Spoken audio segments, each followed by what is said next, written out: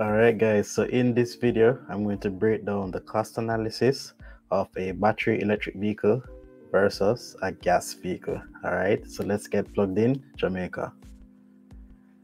Alright, so let me just share my screen here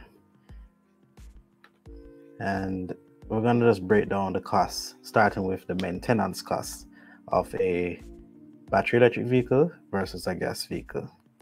And you have heard it in the other videos being said already that really there's little to no cost of owning an electric vehicle versus a gas vehicle when it comes to maintenance. And let me just show you how much it was for us last year, 2022. So these are our two vehicles here. We have the Nissan Leaf and the RAV4. Now look at this, people. I service the RAV4 every quarter, every 3 months. And servicing would include, like, the regular basic servicing. This does not include tires. To be checking like your oil, the filters, cabin filters, air filters, checking spark plugs, making sure everything is okay. So this would include parts and labor. And overall, the cost for the RAV4 was roughly around $100,000 for the year. And this is excluding tires. For the Nissan Leaf, however, there are no spark plugs. I mean, there's no oil to change. Just literally just the brakes to check and the washer fluid, right? And we changed the cabin filter. There's no air filter. So we did this, 6 months at a time just to check it. Nothing too hard. And this includes parts and labor again. And as you can see, it's way below $25,000. So maintenance costs, clearly EV would cost you much less than a gas vehicle. We knew that as an advantage for EVs from before. All right, so let's move on to the next category would be charging versus fueling an electric vehicle. All right, so when you're charging the car right now, I mean, there are less charge points than you would have gas stations at the moment in Jamaica. So that would be now a con against electric vehicles. However, I'm mostly charged at home. So I'm going to share with you my data for the last 3 months of 2022, what it was costing me to charge at home. And I predominantly do that. I don't charge mainly outside of my home unless I'm doing a video like this, or maybe want to make another errand on the road, which was very few times last year. So this is just for charging at home. And as you can see, in October, it's showing you here, I mean, I charged almost every day. So you're seeing 28 days worth of charging here, and an average daily usage of just a little over 10 kilowatts per hour. So I mean, pretty much almost every day I'm charging in the month of October here. So let's go look at November. 19 days out of the month I charged. Still not as much as October, but pretty much every day. And I charged on average 11 kilowatts per hour in November. December, charged 24 days out of the month, on average about 9.4 kilowatts per hour daily. And you see the total kilowatt hours there. And this is from my app, the Enel X app. Pretty cool app. I mean, I can track my usage. I can decide what time I want to charge the car, so I can wait until the battery cools. I can charge it to 80%, which I've been doing just to for battery health reasons. And that has been a really cool app for us here. So you ready for it? This is what the cost breakdown is now. That is the data for the Leaf versus the RAV4. And as you can see, it's still in favor of the Leaf, where, mark you, we drive the electric car more than the RAV4 at the moment. We have been doing this from 2019, and you're seeing here in October, it's costing me roughly $20,000 for the month for the Leaf, Well, the RAV4 was costing me about $45,000. The most it went up to was near 50, but the Leaf is consistently below $20,000 to charge. So again, much cheaper to charge a vehicle than to add gas to the vehicle. All right, so again, this is another win for the electric vehicle. All right, but let us look at some pros and cons. So owning an electric vehicle is much cheaper, it's much more affordable.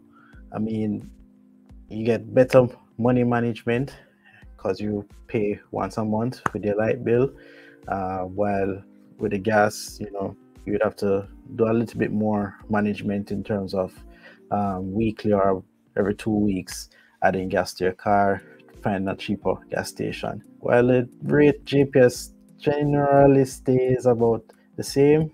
Of course, the fluctuation in the dollar affects it, but at least you have the OUR somewhat to protect you in the huge jumps in the cost of electricity for the home. Opportunity to charge from renewable sources. To me, this is one of the biggest, most attractive benefits of owning an EV. Yeah, it speaks to energy independence. I mean, if I knew then what I knew now, I would have probably gotten solar along with buying the electric vehicle. We are going solar, and that is coming on the channel soon. But from the get-go, we'd have gone solar. We'd have saved a lot of money. So again, opportunity to charge from renewable energy and charge overnight. I mean, I don't miss the gas lines. Sorry for Kimmy. Kimmy mostly drives the RAV4 now, but I mean, I don't miss the gas lines at all. The scent always was a bother for me. Maybe it's not for you, but yeah, that was a pro for me. Take advantage of free charging. I mean, there are opportunities for you to charge. Some businesses now offer free charging once you're using their services, their business. We have on this channel June Supermarket featured Mr. One there, and once you're doing shopping at his establishment, you get 1 hour free charging.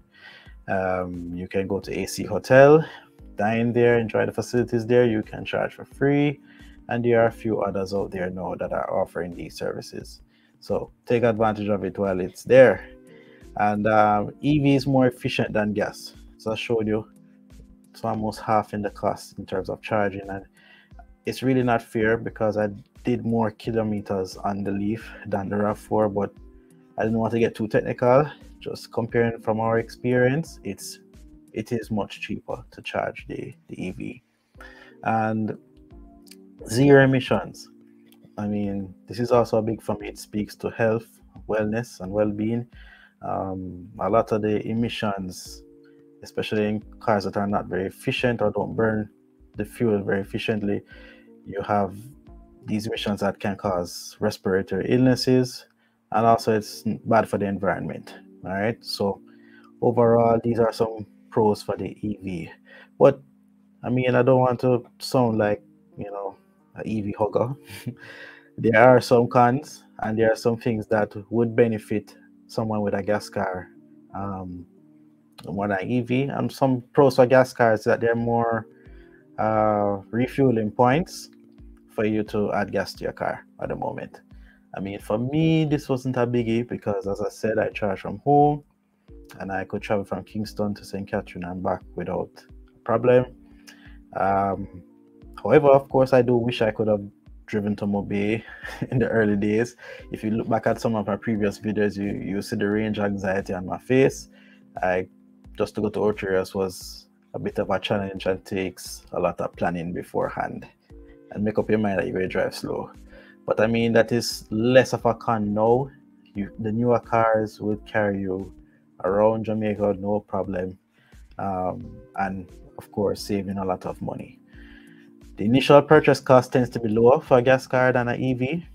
But I mean, I made back my money probably the first year. We made back our money just because of the maintenance cost savings and, cost of charging the car. So versus buying gas, I was able to make back that difference.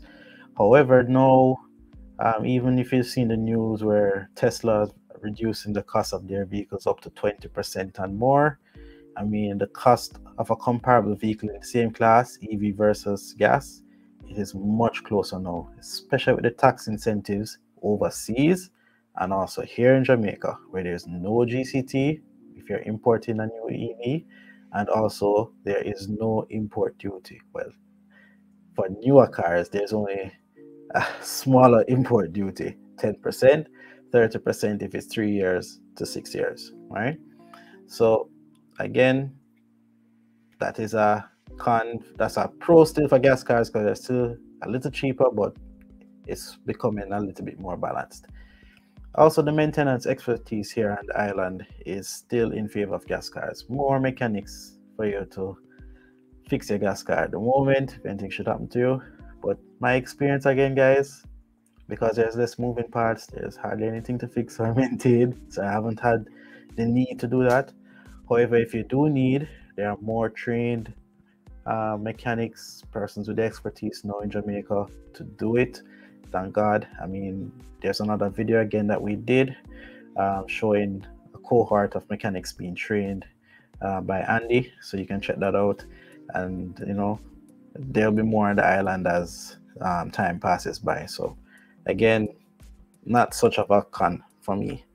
So in the end, guys, just to conclude, I mean, EVs more affordable. The driving an EV is better for the environment and for your health. The big one for me too is EVs pair well with renewable sources of energy, right? So you can charge next to free once you own the solar PV system. And as public charging increases, the one disadvantage is range anxiety, less topping up points than if you were to buy gas. That disadvantage becomes less and less of an inconvenience. So, I mean, it's all good and looking well for EVs here in Jamaica. But I want to know from you guys, what do you think about the EV take up so far? And I mean, what questions do you have about EVs? We could tackle them here. We could, mention them in the chat, and we'll try to address it in another video coming up.